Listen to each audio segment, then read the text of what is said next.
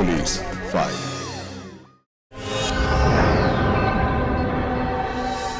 Police ফাইলসের আজকের এই পর্বে আমরা দেখব নৈহাটি থানার ঘটনা। সুব্রত রায় তার পরিবারকে নিয়ে নিজের বসত বাড়িতেই থাকতেন। পরিবার বলতে তার স্ত্রী ও ছেলে মেয়ে। সুব্রত বাবুকে প্রায় ব্যবসা সূত্রে ভিন রাজ্যে থাকতে হতো, তাই সুব্রত বাবুর স্ত্রী তার সন্তানদের নিয়ে একাই থাকতেন।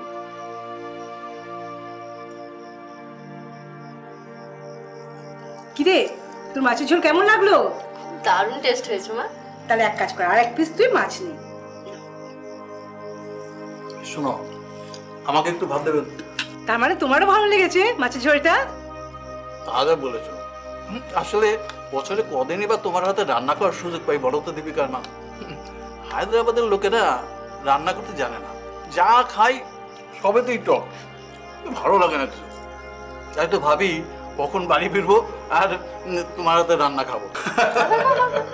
বুঝলি দীপিকা? আরে বলুন। হ্যাঁ বলো। কাল তো রবিবার, মাংস আনবো? হ্যাঁ আনলে তো খুবই ভালো হয়। মাটন আনতে পারো। তাহলে কি, মেয়ে ছেলে দুজনেই মটন খেতে ভালোবাসে, তুমি তাহলে মটনটাই নিয়ে এসো। ঠিক আছে, তাই আনবো। উফ, খাওয়াটা আজকে খুব বেশি হয়ে গেল। মা একটু জল খাওয়াবি? হ্যাঁ বাবা যাচ্ছি। না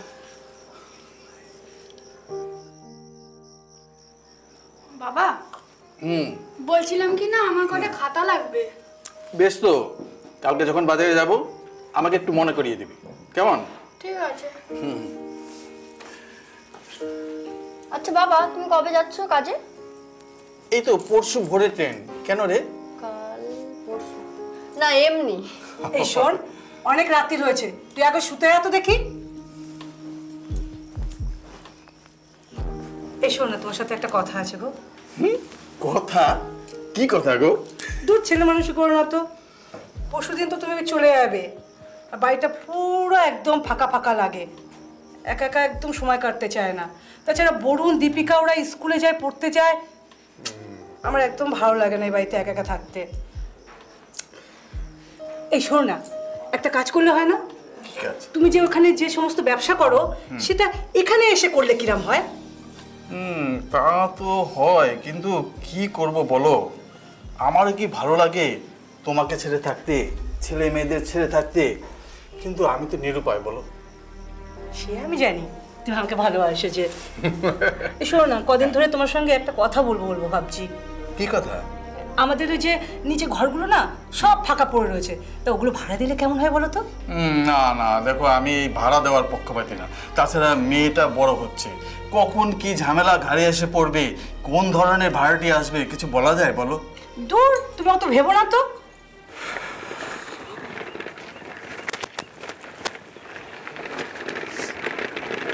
আরে সুব্রত দাদি, আরে কবে ফিরেছো? এই তো গত সোমবার। না না, বলছি তোমার সঙ্গে একটু কথা আছে।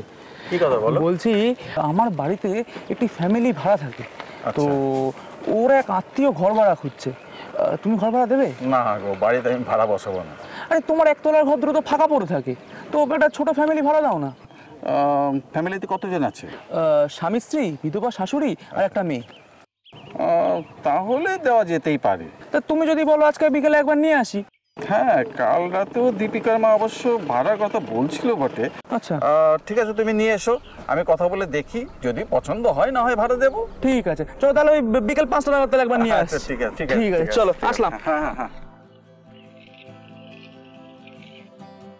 তাহলে তোমাদের ঘর পছন্দ হয়েছে তো?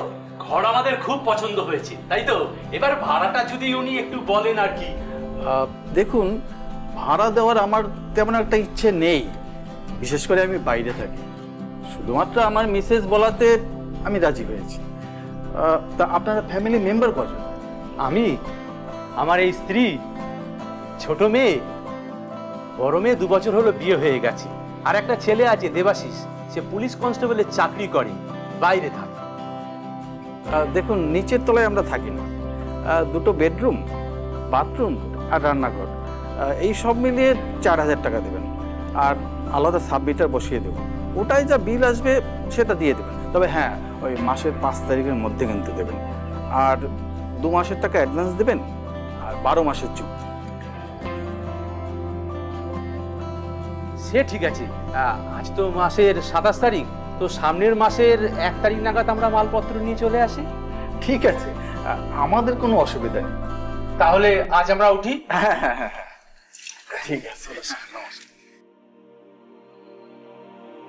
মাসিমা, মাসিমা আসছি। আরে করুণা, তুমি কখন এলে? এই তো একটু আগে। ভালো আছো তো? হ্যাঁ ভালো আছি, আপনি কেমন আছেন? দিদি ভালো আছি। এ নাও তোমার জন্য এনেছি। এই দি। এগুলো আবার কি দরকার ছিল বলো তো? আরে সেরকম কিছু না, এই মেয়ে এসেছে না, সেই জন্যই একটু মাছ আর মাংস রান্না করেছি। তা তোমাকে না দিয়ে কি থাকতে পারি? আরে দিদি কখন এলে? একটু আগে।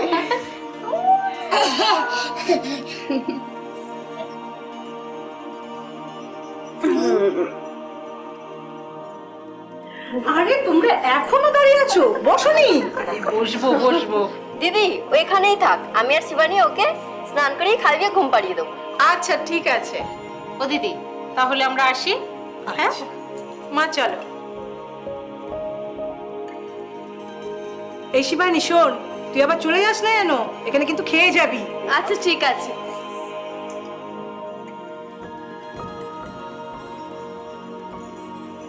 ভাড়াটিয়া পরিবারের সঙ্গে সুব্রত বাবুর পরিবারের সখ্যতা দিন দিন বাড়তেই থাকে।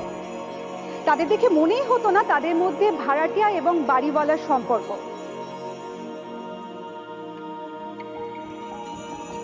বিশেষ করে সুব্রত বাবু যখন ব্যবসা সূত্রে ভিন রাজ্যে যেতেন, সেই সময় এক পরিবার হয়ে তারা একে অপরের পাশে দাঁড়াতো।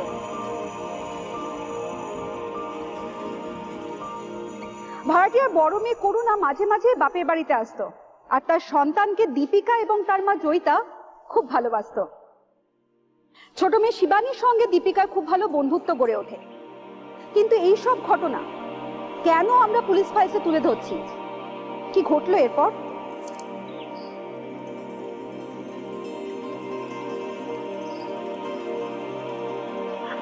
আরে দেখে যাবি তো, দৌড়াচ্ছিস কেন? ঠিক আছে তুই যা। আরে এই দীপিকা, দীপিকা তোর ফোনটা একটু দিবি রে, কথা বলতে বলতে ব্যালেন্স শেষ হয়ে গেছে। নে।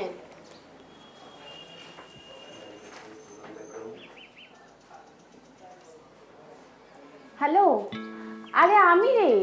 হ্যাঁ দেখ না, কথা বলতে বলতে ব্যালেন্সটা শেষ হয়ে গেল। হ্যাঁ একটু শোন না রে। দাঁড়া যায়।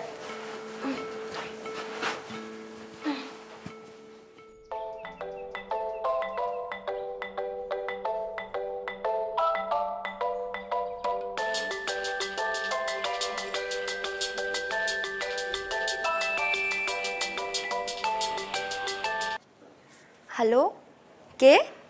আচ্ছা এটা কোথাকার নাম্বার? আপনি কে? আমাকে ফোন করে আমাকেই জানতে চাইছেন এটা কোথাকার নাম্বার? সরি, আসলে আমি বুঝতে পারছি না, কিছু মনে করবেন। এই নাম্বারটা আমার রিসিভ কলে ছিল তো মনে করতে পারছিলাম না, তাই আপনাকে ফোন করলাম। আচ্ছা এটা ঠিক কোথাকার নাম্বার, মানে আপনার বাড়িটা ঠিক কোথায়? এটা নৈহাটি। ও এবারে বুঝতে পেরেছি, এটা নৈহাটি রাইট। মানে আপনাদের বাড়িতেই আমার বাবা মারা ভাড়া থাকেন। আমার বোন শিবানী কয়েকদিন আগেই ফোন করেছিল, এবারে সব বুঝতে পেরে গেছি। ও আপনি শিবানীর দাদা? সরি সরি, আপনাকে অনেক বাজে কথা বলে ফেলেছি। না না না, ইটস ওকে। আসলে আপনার জায়গায় আমি থাকলে একই কাজটাই হয়তো করতাম। কি করব বলুন, আমার রিসিভ কলে আপনার নাম্বারটা ছিল, তাই বুঝতে পারছিলাম না যে এটা কার নাম্বার, তাই ফোন করেছিলাম। ঠিক আছে, এখন আমি রাখছি, কেমন? আপনি ভালো থাকবেন। হ্যাঁ আপনিও ভালো থাকবেন। দীপিকা, দীপিকা মা। হ্যাঁ মা, যাচ্ছি।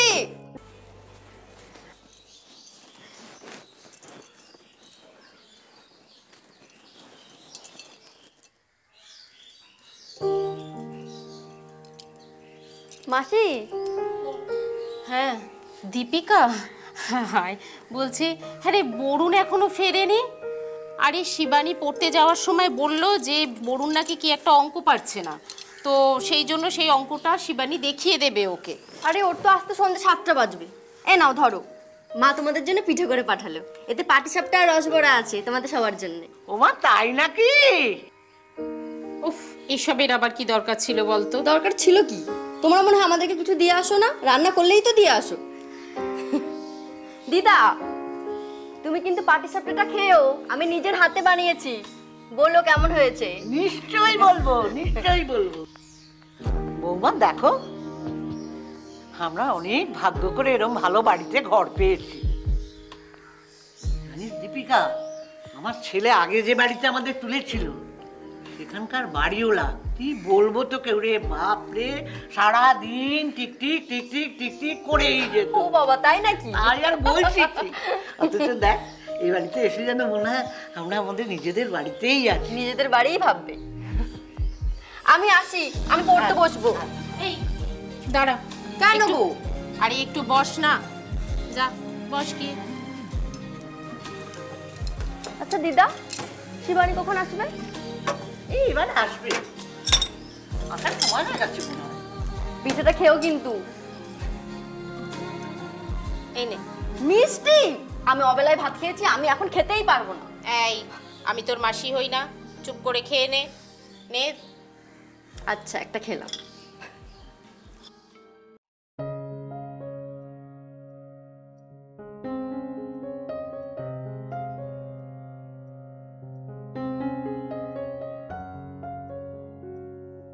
বাহ, কি সুন্দর দেখতে মেয়েটাকে, খুব মিষ্টি দেখতে। ফোন করবো? করি।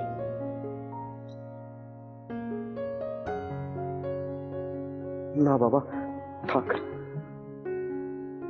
কি বলতে কি ভাবতে, হঠাৎ করে ভাবতেও পারে আমি আবার কেন ফোন করলাম।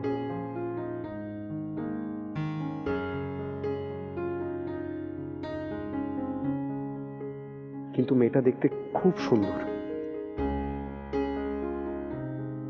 কি যে করি, না একবার ফোন করে।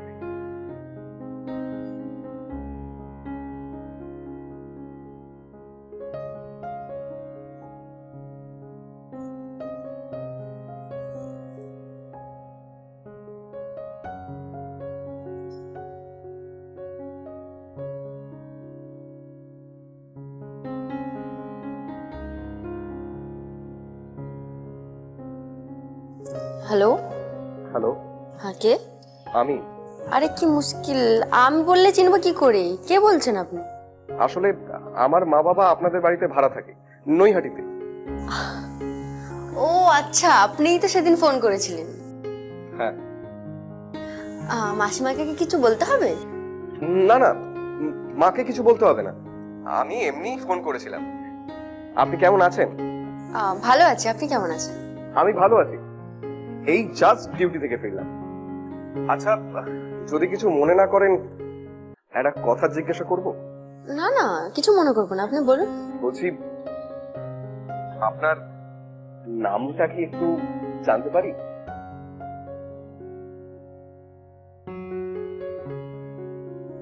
দীপিকা। আর আমার নাম দেবাশিস, আমি কনস্টেবল পদে চাকরি করি পুলিশে। ও হ্যাঁ, সেটা শুনেছি। আপনার সঙ্গে আলাপ হয়ে আমার খুব ভালো লাগে। তাই? কি জানি। তা আপনি নৈহাটিতে কবে আসছেন? এই তো, আপনি বললেই চলে আসুন। মানে? না না, আসলে আমি ঠিক বোঝাতে পারিনি আর কি। মানে আমি বলতে চাইছি যে এই নেক্সট মান্থেই হয়তো আসবো। ঠিক আছে, আমি তাহলে মাসিমাকে বলে দেবো আপনি আসছেন। না না, মাকে কিছু বলবার দরকার নেই। আরেকটা কথা, এই আমি যে আপনাকে ফোন করলাম এটা প্লিজ মাকে বলবেন না, কেমন? ও বুঝেছি, ঠিক আছে, আমি কিছু বলবো না। এখন রাখি। আচ্ছা রাখুন, ভালো থাকবেন।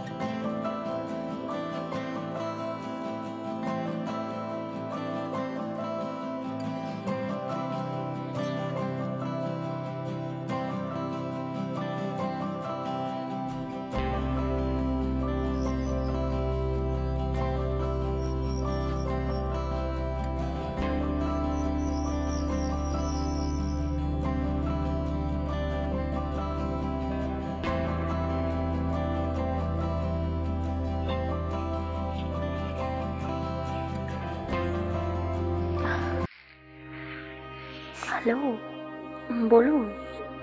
হ্যালো, কি করছেন? এই তো ঘুমাচ্ছি মা আর আমি। ও, তাহলে বোধহয় আপনাকে ডিস্টার্ব করে ফেললাম না? না না না, বলুন কি হয়েছে? না, আসলে ঘুম আসছিল না তো, তাই ভাবছিলাম যে আপনাকে একটা ফোন করে একটু কথা বলি। আসলে মা পাশে ঘুমাচ্ছে। আপনাকে একটা কথা জিজ্ঞাসা করার ছিল, যদি আপনি অনুমতি দেন। হ্যাঁ, তাড়াতাড়ি বলুন। কিছু মনে করবেন না তো? না না, বলুন না তাড়াতাড়ি।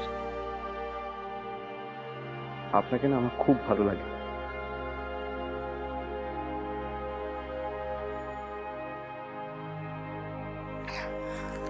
আমি এখন রাখছি, পরে কথা হবে।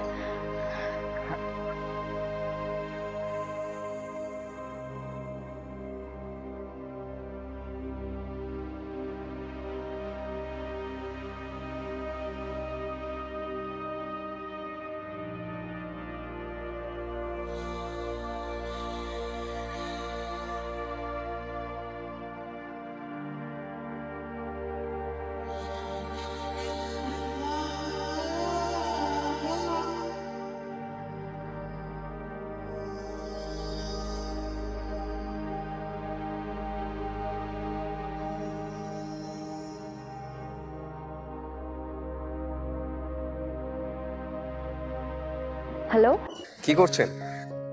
এই তো দোকানে গেছিলাম, বাড়ি ফিরছি। আর আপনি? ও, আমিও একটু বেরিয়েছিলাম, এই বাড়িতে গিয়ে রেডি হয়ে এই ডিউটিতে যাও। সরি, কাল রাতে আপনাকে আমি একটু ফোন করে ডিস্টার্ব করে ফেলেছি। বলুন। না না, ঠিক আছে, কোনো ব্যাপার না। আচ্ছা, একটা কথা বলবো? হ্যাঁ বলুন। আসলে কাল রাতে আপনাকে একটা কথা বলেছিলাম, তার কোনো রিপ্লাই পেলাম না। কি কথা বলুন তো? মনে পড়ছে না? ওই যে আপনাকে ফোনে বললাম। না না, সত্যি মনে পড়ছে না, আপনি বলুন না। আসলে আপনাকে আমার খুব ভালো।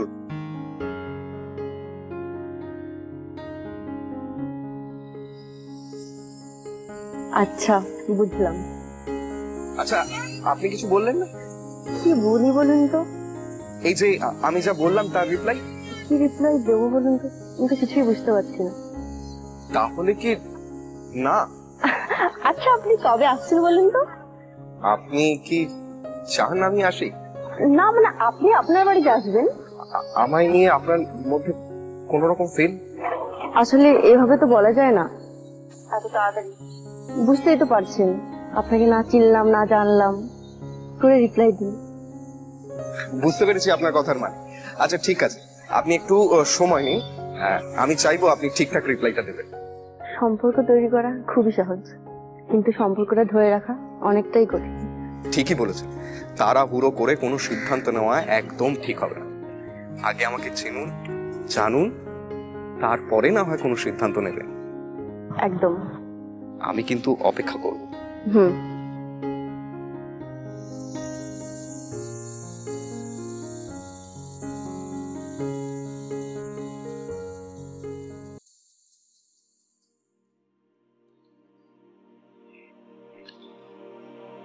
হ্যাঁ বাবা, বলো।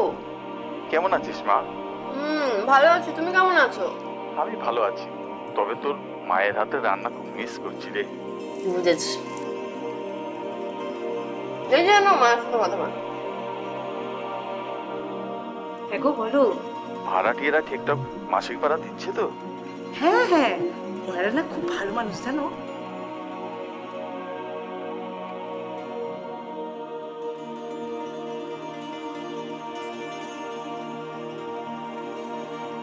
ও, এবারে বুঝতে পেরেছি, এটা নৈহাটি, রাইট? মানে আপনাদের বাড়িতেই আমার বাবা মারা ভাড়া থাকেন। ও, আপনি শিবানীর দাদা? সরি সরি, আপনাকে অনেক বাজে কথা বলে ফেলেছি। দীপিকা। আর আমার নাম দেবাশিস। আপনাকে না আমার খুব ভালো লাগে। আগে আমাকে চিনুন, জানুন, তারপরে না হয় কোনো সিদ্ধান্ত নেবেন। এই ওটা রাখা।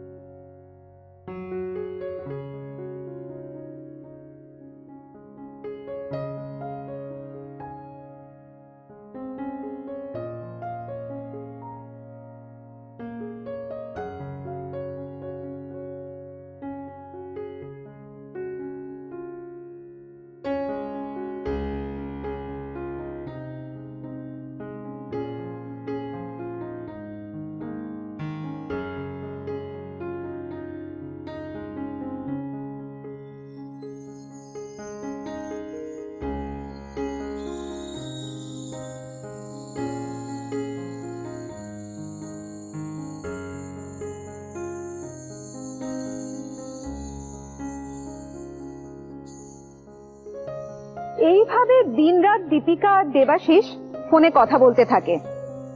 ধীরে ধীরে অনেকটাই কাছাকাছি চলে আসে তারা। দীপিকা দেবাশিসকে ভালোবাসতে শুরু করে।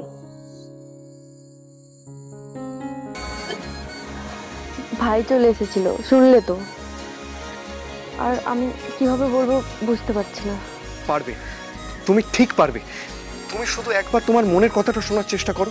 আসলে আমি কাউকে কখনো কোনোদিনও ভালোবাসোনি আমি জানি, কিন্তু তুমি একবার বলো তো, তুমি আমায় ছাড়া বাঁচতে পারবে?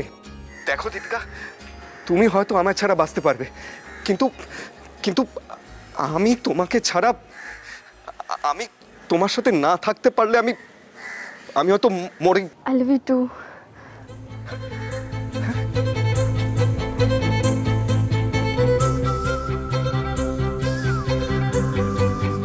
এরপর একদিন দেবাশিস চলে আসে নৈহাটিতে দীপিকাদের বাড়ি। আর তারপর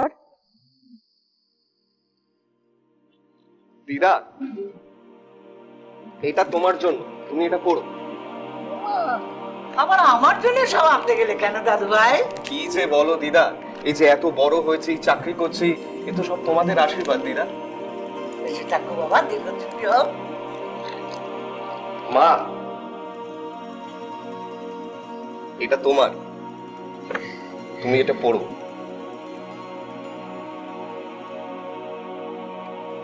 এই যে, এনে বনু, এটা তোর সালোয়ার, ঠিক যেমনটা চেয়েছিলিস তেমনটা। পিঙ্ক কালার তো? হ্যাঁ রে বাবা, পিঙ্কই আছে। বাবা, এই জুতোটা তোমার জন্য। আরে এইসব আবার আমার জন্য কি দরকার? আহা, তুমি এটা পড়ো না। এই এই, একটু মাথাটা টিপে দে। দাঁড়া, আজ আমার গিফটটা পছন্দ হয়েছে নাকি আমি দেখি, তবে না তোর মাথাটা টিপে দেবো। ঢঙের একেবারে শেষ নেই, ঢঙি মাসি। এই একদম ওরকম করবি না বলে দিচ্ছি। দেখো না বাকি বলছে। বাবা, আরে দীপিকা মা, তুই এখানে কখন এসেছিস? আয় আয় আয়, ভিতরে আয়, ভিতরে আয় মা, ভিতরে আয়। হ্যাঁ, এই দেখো কে এসেছে। ও মা, দীপিকা। আয় দীপিকা, তোর সাথে আলাপ করিয়ে দিই একজনের। এই যে আমার ছেলে দেবাশিস, পুলিশে চাকরি করে।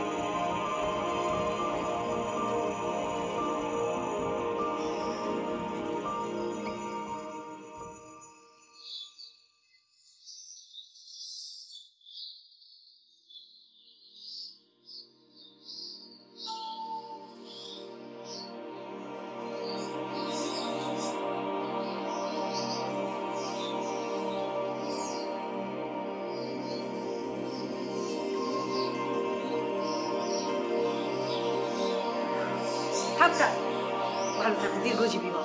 বসো দিদি, বসো।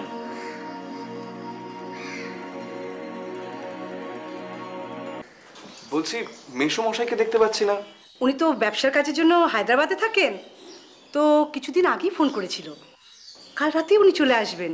হ্যাঁ গো দিদি, তুমি ওকে আমার মেয়ের সঙ্গে আলাপ করিয়েছো তো? হ্যাঁ দিদি, করিয়েছি।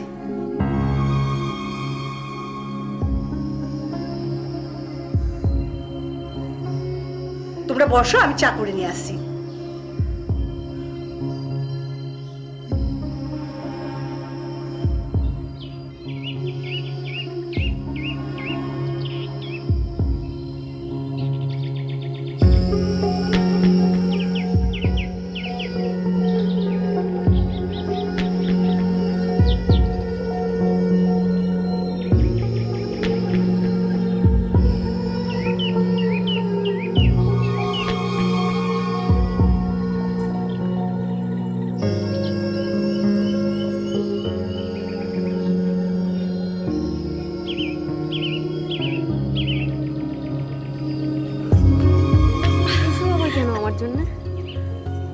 তুমি তো আমার হবু বউ, তোমার জন্য আনবো না তো কার জন্য আনবো বলো? জানো তো, যখন আমি তোমাকে প্রথম সামনাসামনি দেখলাম, এক দেখাতেই না একেবারে অবাক হয়ে গেছি। কেন? কারণ এর আগে তোমার সাথে তো আমার ফোনে কথা হয়েছে, ভিডিও কলে কথা হয়েছে, কিন্তু সামনাসামনি তো আমি তোমাকে কোনোদিনও দেখিনি। কিন্তু যখন আমি তোমাকে সামনাসামনি দেখলাম, তোমার দিক থেকে চোখ ফেরাতে পারছিলাম না। তুমি এত সুন্দর। ধ্যাৎ, মোটেও সুন্দর না আমি, আমার থেকে তুমি অনেক অনেক অনেক বেশি সুন্দর।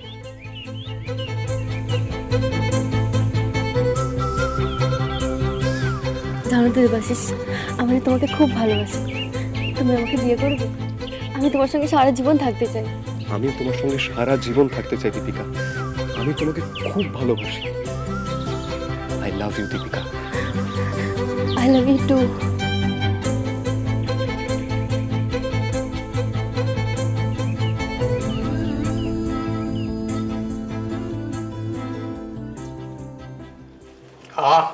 কি সুস্বাদু খাবার, কতদিন খাইনি, এবার খাবারের স্বাদ চেঞ্জ হলো। কতবার তোমায় বলেছি বলো তো? এই আরেকটা খা, যে ব্যবসাটা তুমি এবার এখানেই করো। ঠিকই বলেছো, আমিও সেটাই ভাবছি।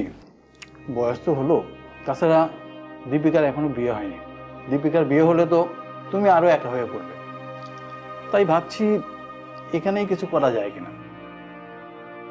সেই ভালো হয় বাবা, তোমাকে আমরা খুব মিস করি। ঠিকই।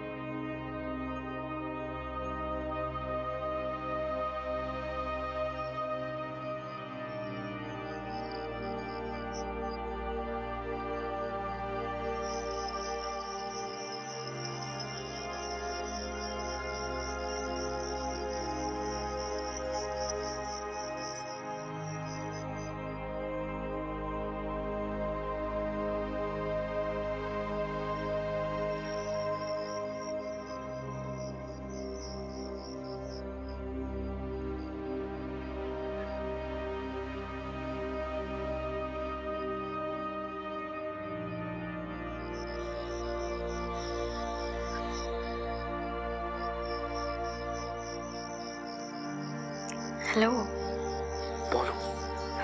আজকে না মা পাশে আছে, আজকে কথা বলতে পারবো না। ঠিক আছে, লাভ ইউ।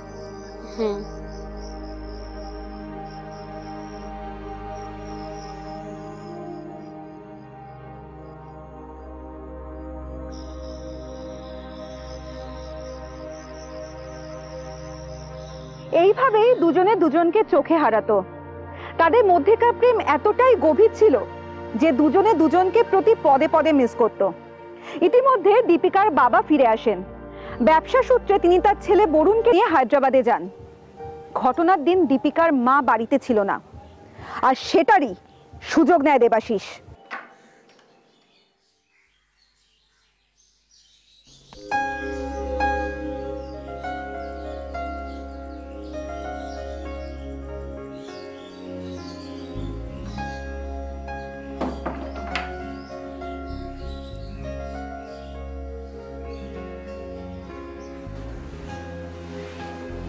কি হলো?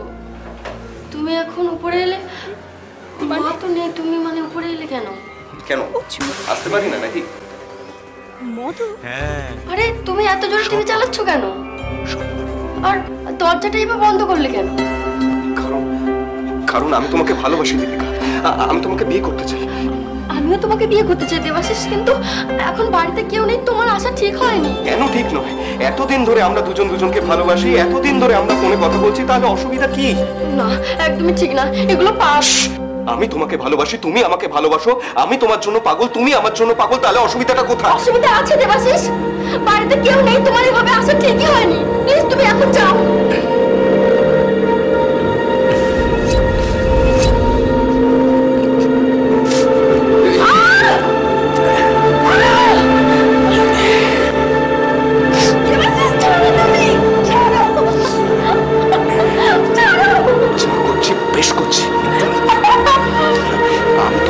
ভালোবাসি।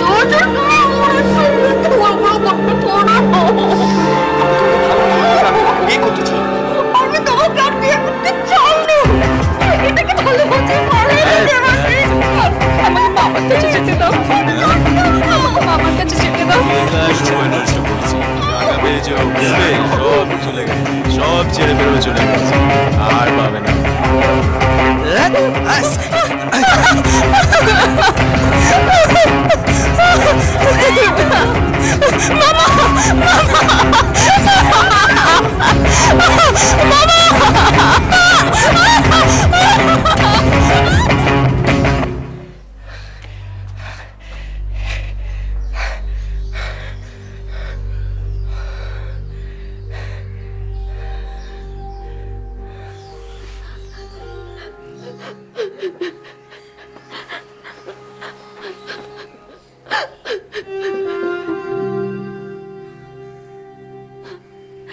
তুমি আমার ভালোবাসার সুযোগ নেই, যা করেছো আমি কখনো তোমায় ক্ষমা করবো না। বেরিয়ে যাও আমার ঘর থেকে, এক্ষুনি বেরিয়ে যাও। আজ বাবা মা আসুক, তোমার পর্দা ফাঁস করে দেবো আমি তোমার মুখোশ খুলে দেবো আজকে।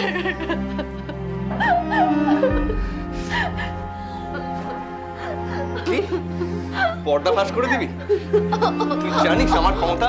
হ্যাঁ, শোন, তোকে না মেরে আমি গুম করে দিতে পারি। আর কি যেন বলছিলিস, বাবা মা?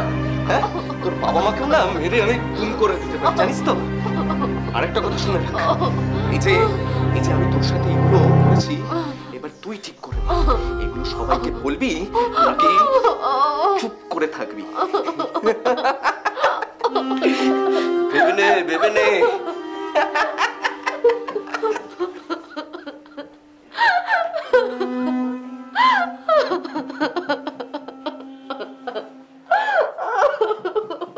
18 নভেম্বর 2015 সে সময় বাড়িতে তার মা বাজারে যায় এবং তার ভাই সে সময় ছিল না।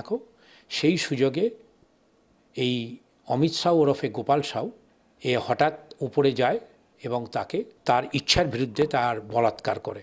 কুকর্ম করার পর মেয়েটিকে ভয় দেখায় যে এই ঘটনার কথা সে যদি কোথাও জানায় তাহলে তাকে এবং তার পরিবারকে সবাইকে মেরে ফেলবে।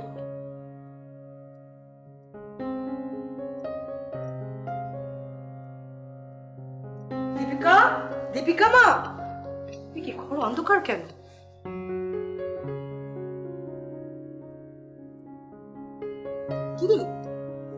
তুই এরকম ঘর অন্ধকার করে শুয়ে আছিস কেন? তোর শরীর কি রে? তুই তো দেখছি জ্বর।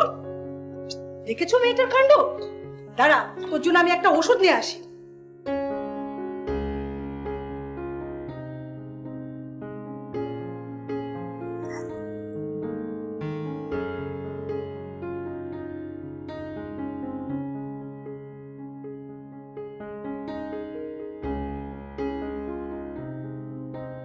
আপনার মেয়ে অন্তঃসত্ত্বা। অন্তঃসত্ত্বা?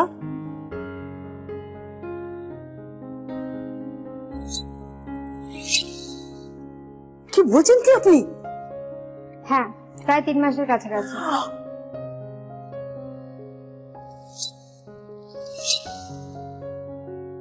হ্যালো। হ্যাঁ বলো। তুমি বরুণকে নিয়ে তাড়াতাড়ি বাড়ি ফিরে আসবে।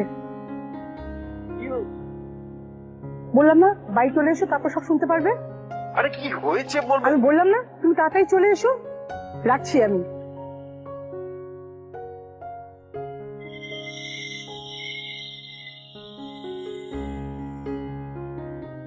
দেবাশিস, এটা কি বলছিস? হ্যাঁ মা, ঠিক বলছি।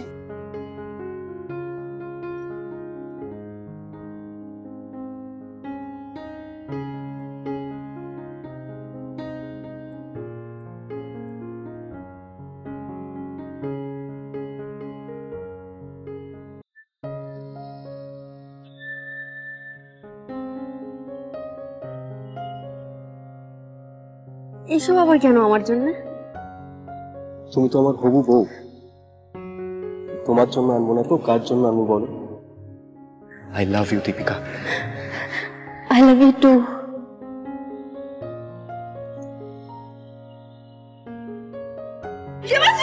তুমি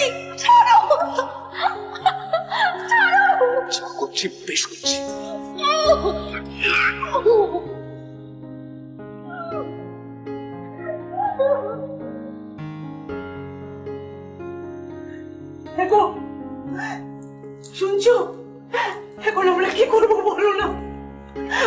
বাইরে বাইরে মুখ দেখাবো কি করে? আমি বারবার বলেছিলাম মেয়ে বড় হচ্ছে, এখন বাড়ি ভাড়া দেওয়ার কোনো দরকার নেই। তুমি আমার কথা শুনেছিলে? বলি এখন এইসব কথা বন্ধ করো, আগে যেটা করলে ভালো হয় সেটা করো। আমি কি করব, আমার মাথায় কিছু আসছে না। এক কাজ করো, নিচে চলো, এক্ষুনি গিয়ে ওদের সঙ্গে কথা বলতে হবে। আমি গিয়ে জিজ্ঞেস করবো আমার মেয়ের সঙ্গে কেন দেবাশিস এমন করলো। আমার মেয়েকে ওর বিয়ে করতে হবে। চলো চলো নিচে চলো। চল, তুইও চল।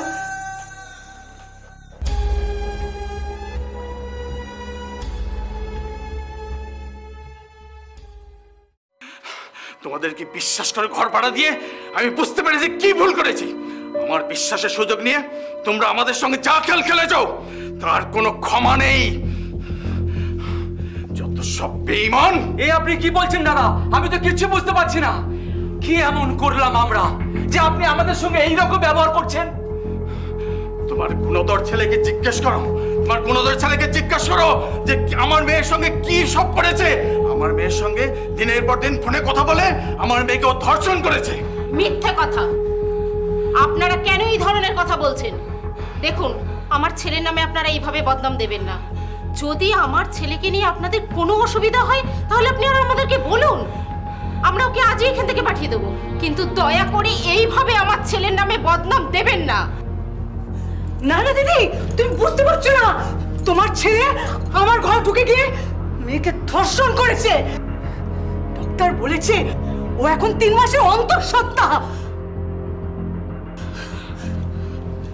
দেবাশিস, এসব কি বলছে ওরা? না মা, পুরোটাই মিথ্যে কথা।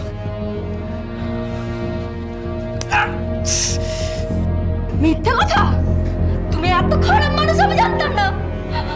আমার বাবা মাকে আগে বলে দেওয়াই উচিত ছিল। তুমি আমাকে ভয় দেখিয়েছিলে, বাবা মাকে যদি বলে দিই আমার বাবা মাকে তুমি মেরে দেবে, তাই আমি ভয় বলতে পারিনি।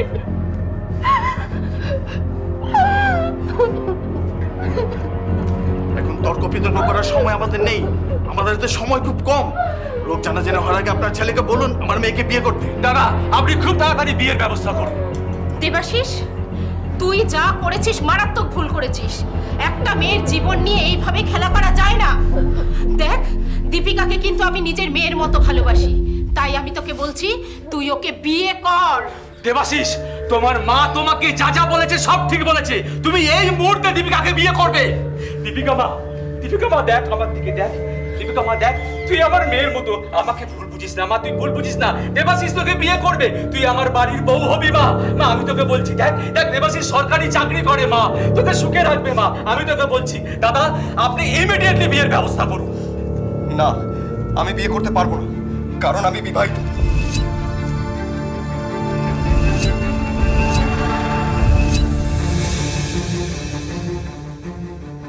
তুমি বিবাহিত?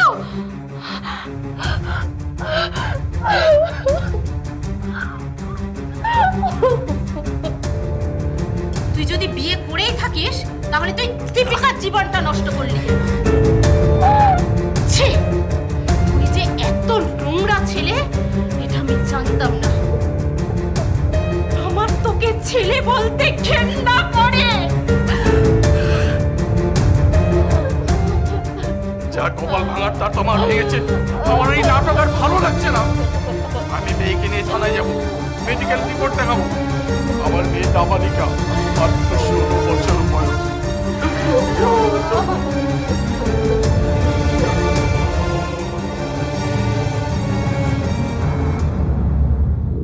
এরপর মেয়েটি নৈহাটি থানায় গিয়ে অমিত শাহ ওরফে গোপাল সাহেবের বিরুদ্ধে একটা লিখিত অভিযোগ দেয়, যার ভিত্তিতে এই মামলা শুরুর তদন্ত হয়। এই মামলাটি চলছে আমাদের Barrackpore ADJ first court, POCSO আইনে যিনি স্পেশাল জাজ তার এজলাসের আদালতে। এইভাবে একজন নাবালিকার জীবন শেষ হয়ে যায়। দেবাশিস বর্তমানে বন্দী, মামলাটি বিচারাধীন। দেবাশিস যে কাজ করেছে তা আইনের চোখে শুধুমাত্র অপরাধ নয়, অত্যন্ত নিকৃষ্টতম অপরাধ। একজন নাবালিকার সঙ্গে দিনের পর দিন সম্পর্ক তৈরি করে ভালোবাসার ছলনা করে ধর্ষণ করে এবং সে যে বিবাহিত সে কথাও আড়াল করে যায়। পুলিশ ফাইলসের তরফ থেকে আপনাদের বারবার বলা হয় যে কোনো সম্পর্ক তৈরির ক্ষেত্রে ভালো করে জানুন, ভালো করে বুঝুন, তারপরেই এগিয়ে যান। একটা ভুল পদক্ষেপ আপনার জীবন শেষ করে দিতে পারে, যেমনটা হয়েছিল দীপিকার ক্ষেত্রে। আজ এখানেই শেষ করছি। আগামীকাল আসবো পুলিশ ফাইলসের আরও একটি পর্ব নিয়ে। ততক্ষণ পর্যন্ত সুস্থ থাকবেন, সতর্ক থাকবেন, সাবধানে থাকবেন, আর সোম থেকে শনি ঠিক রাত 8:30টায় দেখতে ভুলবেন না পুলিশ ফাইলস।